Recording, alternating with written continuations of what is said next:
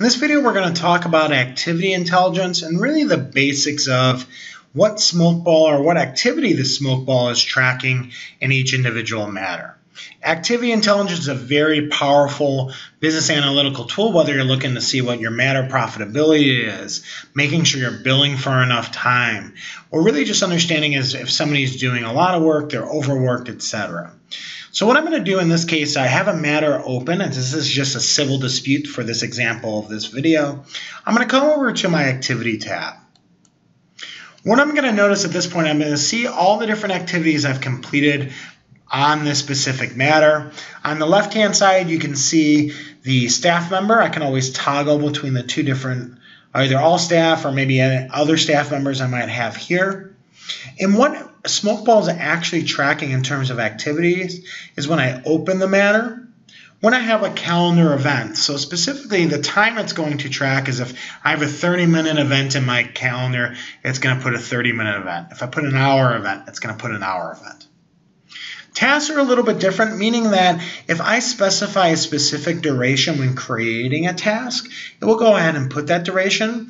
Otherwise, I would have to manually go in here and put a task. To manually change any of the times you might see on here, all you would have to do is come in here and double click into that specific area, and maybe I want to say this was 12 minutes or this was 10 minutes.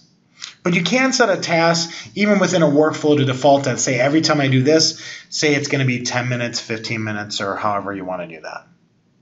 The way documents work, it's tracking your active time creating the document. And what I mean by creating the document is you're creating it out of Smokeball, whether it's a blank letter, a caption, maybe something from our forms and templates library.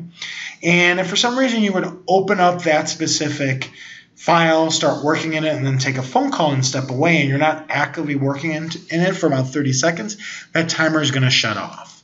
So what you'll notice is on everything here on the right-hand side for some of these documents, it's showing you my real time spent.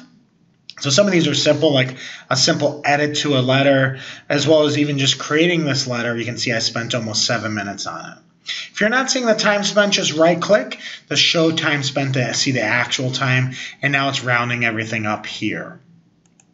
The way emails work, it's going to work by grouping them together, and each email is going to be 1 minute, and it's also going to track real time, and it tracks when you either send or receive an email or if you're reviewing that email.